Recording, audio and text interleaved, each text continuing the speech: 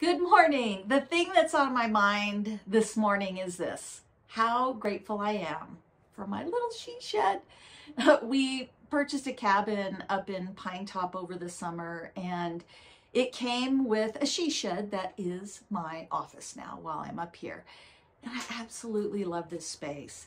I visualized for years what I would love to see in a cabin. My husband and I have talked for a long time about how nice it would be to have a second home up north to escape the heat and enjoy the winters up in Pine Top.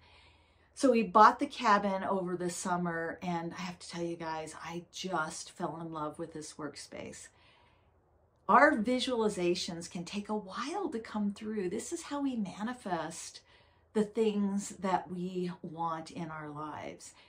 Hold those dreams close, do your meditation, do your visualization, and just know that it can take a while, and I promise you, in the end, it is so, so worth it.